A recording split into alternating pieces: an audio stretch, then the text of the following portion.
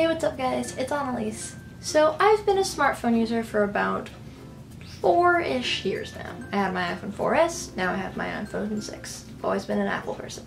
And one thing I've always kind of gravitated towards when it comes to a smartphone is, of course, all the awesome applications you can get for your smartphones. I love trying out new apps and new games and tools and utilities and all that stuff, free, paid for, whatever. I love trying all this stuff out. Over time, I have to come up with some favorites, right? That is what I'm here today to tell you guys about.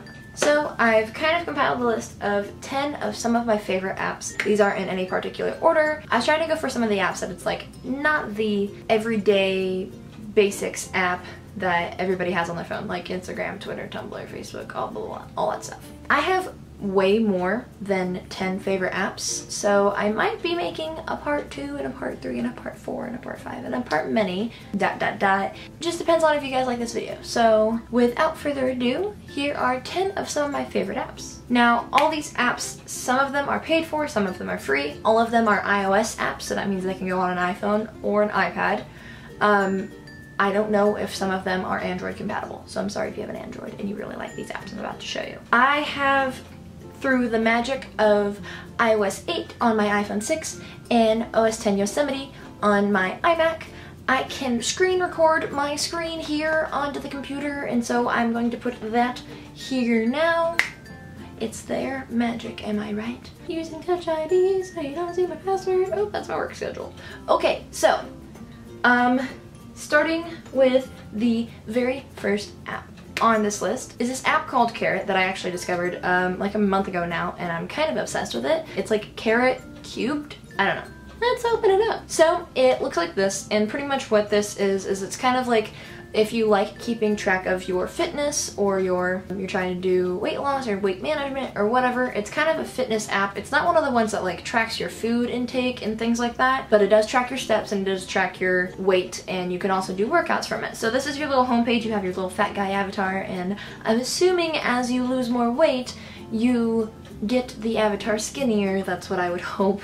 And you have like your you, which you go to here and it tells you how many steps you took today, how much weight you've lost so far. It gives you a little name, which is Meatbag, and pretty much like the whole shtick behind this app and why it's like so funny is because it's a jerk. The app is kind of an asshole. It's like, the best explanation I can think of is Karen from Plankton's computer.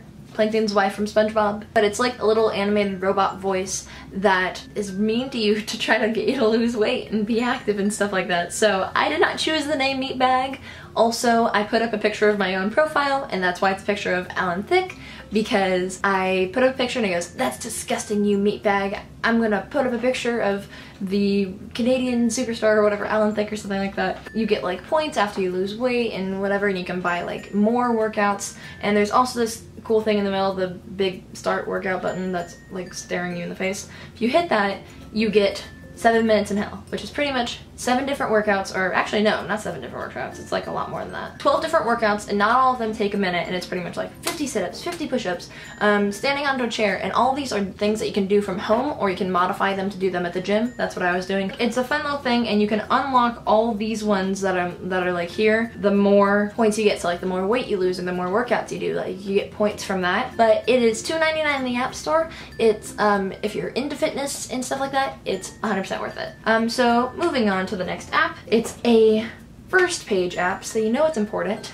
It is Spotify. Now, if you don't know what Spotify is, I'm sorry. I just found out about Spotify like 4 months ago now, and it's a game changer. It totally is. So what Spotify is, for those of you who don't know, pretty much it's a music service. You search music you like, you can save it onto your phone, you can save it in playlists, you can save the albums. Spotify free and Spotify Premium, and Spotify Premium is $5 for students, $10 for everybody else, and pretty much what it does is you can play any song you want, you can save all the music you want, you can actually save it on to the local storage onto your device through the app. That's one thing I really like about it, because there's some music that maybe I always don't want to buy yet, because I don't know if it's worth it. I really like this because if you get the Spotify Premium, which is totally worth it, you have the option to make it available offline, so it's saving it to your phone. So normally you can just play music over like your cellular data or the Wi-Fi that you have your phone connected to, but by having it available offline, that means if I were to disconnect from the internet right now, I can still play all this music. And I have like singular songs, I have different albums that I listen to. It's a really good interface when it comes to the actual app. I like the way it's kind of laid out. You can also browse different music. That's how I've found songs before, just kind of by searching different top radios, new releases, top lists, things like that. So Spotify is just a really good app. The app itself, it is free though. The next app that I absolutely love that I think you guys should already know about is the podcast app. Now, this is an app that used to not be built into the operating system, but with iOS 8 it became built into the operating system. So you get it downloaded whether you want it or not. The podcast app is where you store all your favorite podcasts, you download them onto your phone, or you can also play them without having them downloaded too. It's just optional. I have 128 gigabytes on my phone, so I download a lot of stuff because I've got room to spare. What's great about podcasts is they're free, so I've not found a paid for podcast yet. But free podcasts, free entertainment, I like it. I use the podcast app all the time, that's why it's in my faves. Moving on, the next app that I absolutely am infatuated with is the TimeHop app. Now, if you're not familiar with TimeHop, it's this little dinosaur guy, and the reason why I like this app so much is it's what you do is you log in to all your social media like Facebook, Twitter, Instagram, whatever, onto this app, and every day that you log into it, every time you open up the app on a new day, it will show you all the stuff until like 5 years back that you posted on all your social medias on that day. I see on Facebook 4 years ago I posted something and posted a bajillion pictures, and then you can even see at the very bottom of your screen it'll give you like news from a year really far back, like maybe 2005 or maybe like 1935. I really like it because it's kind of like a little blast from the past, which is super cute. The app itself is free. I'm almost positive it's on Android as well, and it doesn't cost anything or anything like that, but it's just a really cute app to like every morning I like look forward to seeing what I posted. The next app that I absolutely love is the ESPN Sports Center app. Now, as you guys probably know, I like the sports, most of all the football, the American football that is. Pretty much what this app does is you can get notifications about your favorite teams, about the games that they're playing, and like when kickoff is or when the start of the game is, or different news about sports. And then you can also see on this homepage here your favorite teams is at the very top. Then I have NFL because that's on my favorite like different sports. You can kind of like customize your whole account the way you want your sports center to look. So I see that of course the Patriots won against the Ravens because that was an easy guess. It tells you the final game. It will tell you, like, for instance, the Colts and the Broncos are playing right now. You see the little football next to the 10, that means the Broncos have the ball. They're telling you what channel it's on, CBS, where they are in the game, and if you even click on it, you can get kind of like a where the ball is at the field and like a little bit more of a detailed look and all that fun stuff. So I just like it because it's a cool way to keep updated on the games and things like that. And my phone always rings and like it'll be like da-da-da, da-da-da. Like I don't even know, like it's a very like. Okay, moving on. The next app that I absolutely love, and I think that if it's on Android, every person should have it on their phone if they like saving money. It is called Gas Buddy. Now, what this app does is it helps you find the nearest, cheapest gas to your location. So this is what the front page looks like, but if I hit the find gas near me button, what it'll do is it will like track my location, blah blah blah, and it lists gas stations by their closest location, and then you can also change it to by the cheapest pricing. So I can see, for instance, on Auburn Boulevard near San Thomas Drive, it's $2.19. 1 minute ago somebody posted that pricing so you know it's pretty accurate, and that's going to be at Costco. So you can just kind of scroll through this list, see where the different prices are. I use this Gas Buddy app like every time I'm going to go get gas because I am not trying to pay, you know when you like go to a gas station, it's like $2.33 or something like that, and then you drive down the street like after you're done getting gas and it's like 4 cents cheaper, and how frustrating that is. This app prevents that, so download it. So this next app I absolutely love. It is called Translator by iHandy, and it is a super useful app. You can get the free free version or the paid version. I think the paid version is like $1.99 and it's totally worth it. What I really like about this app, because it's a good way to, for instance, okay, I work in retail where the store that I work in gets a lot of traffic from people from all over the world, different languages, anything like that.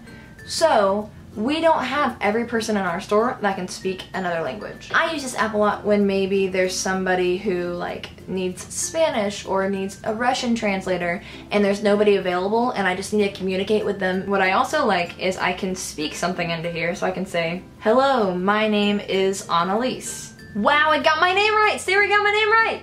And then what I can do, there's where it says, I have it on Russian for no reason, but how it says to Russian and there's a speaker, I can hit that button and then it will start talking in Russian. It comes in really handy, it totally does. But yeah, I would totally recommend that app. My next app that is actually something that I discovered not too long ago from a friend, it's called Cash. Now, if anybody's familiar with the Square card reader, it's by the same people who made Square. What this app does is pretty much you can connect a bank account to here, and I always get into the situation where maybe I will be out with a friend and we go to a restaurant and we both only have our cards. And we don't want to make it hard for the waiter and be like, oh, well, can you split this 2 ways and I had these things, like, I don't know, like things like that. Sometimes you don't always have cash on you and it would just work easier for one person to pay, or some restaurants, if you split a check too many ways, they charge you. So what this Cash app does is I can actually send or request cash to and from people. So for instance, if I wanted to go, oh, I need to send $5 to my friend who spotted me for a drink the other day, or maybe I didn't have any cash and you're at the drive-thru or something like that. That's why this app comes in handy, because I can just hit send. It'll pull up your whole contacts list, and under each person's name who actually uses the app, it'll say uses Cash. Otherwise, you can invite people. They do have to use the Cash app for this to work, but it goes straight into their bank account. It doesn't go in the Cash app. It's not anything you have to refill. It's really safe. I really like it, and it works like instantly. It's something new that I discovered, and I'm trying to get everybody on board, because that way it would just make, I feel like it would make life a lot easier. But the Cash app itself is free in the App Store. Now, my next favorite app is Afterlight. Now, I think when I got this app, it was an app that I got like the download code from Starbucks or something. You know, they have those little cards. But I think it might be free or 99 cents. I'm not sure. Either way, it's worth downloading. Because with this app, it's pretty much you choose your photos. So I'll just look through here. Okay, so I'll just choose this super cute photo of me and my friends from New Year's. And so if I hit the use button, what it'll do is it'll pull up the picture and you have all these different filters that you can choose between.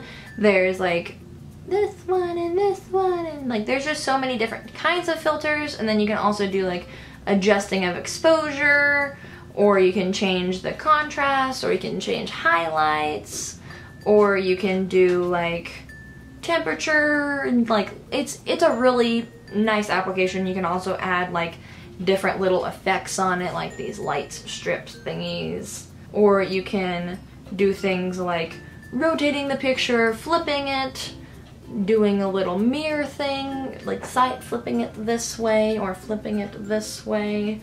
I'm really good at explaining that. You can also crop the pictures, add a different like circle-y thing to it, so I can like do this. You can do like these shapes or just nothing or whatever. So yes, that is a thing that I like using. So Afterlight, and the app, I just feel like it's a really pretty interface too. I don't know. I like fonts and like shapes, and I'm very specific with things like that, and definitely I love it. Now for the last and final app on this list of my favorite applications is an app that I keep on my first homepage, because it's oh so special. It's called Hamhorn. Let me introduce you. So, if you didn't notice my volume selector button thingy come up when I opened up this application, it's because it turns up your volume all the way automatically, even if it's all the way down. It overrides it. Because it is a rap air horn. Now, I tried this just a second ago, and I found out that when my phone is plugged into the video thing here, you cannot hear it, and you need to hear it. So I'm just gonna, by hitting the little orange button in the middle, there's two different horns. There's the rap air horn and there's the ham horn. So by hitting rap air horn, you can use this at any occasion like bat mitzvahs, birthday parties, graduation parties, church, racetracks, football games, in the mall, really anywhere it's appropriate.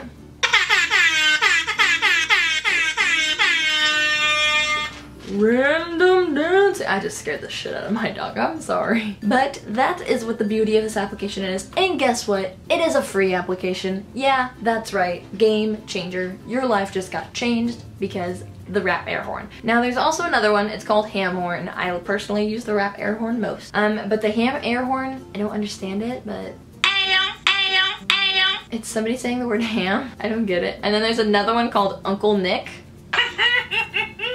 And then there's one that's called Willem. That one scared the heck out of me the first time I heard it because I was like, what am I gonna expect? And then all of a sudden it sounds like somebody's getting murdered. Not a fan of that one. And then you can also do a personalized recording, so you can record something and then have it repeat multiple times. Oh, I whistled into it, that's what it was. But yeah, the app is, as you see, very simplistic. Because really, do you need much for this app? Yeah, it's right there on the front, because how can you not? So that is it. That is 10 of some of my favorite apps on my iPhone, but there are definitely a ton more that I'd like to share with you guys. So if you do like this video, please give the video a big thumbs up and let me know in the comment section that you liked it, so that way I will know that you want to see another one and see all the cool apps that I have to show you. I'm just wondering, do any of you guys already know of these apps or have them on your phone? If you do, put that down in the comment section down below. And then also, if you don't have any of these apps, but you do have some favorite apps, whether they are Android or iOS, put that down in the comment section down below too. So, flailing hands! So that way I can go check it out and everybody else can go check it out and see what is so great about it that you think it's so awesome. So that's it for me. Like I said, I really hope you guys enjoyed this video. If you did, of course, give it a thumbs up, share it with all your friends. And if you're new to my channel, don't forget to subscribe. It's free, it only takes a minute, and you'll know when I post my next video. Thank you so much for watching, stay beautiful, have a marvelous day, and I will see you guys next time. Bye!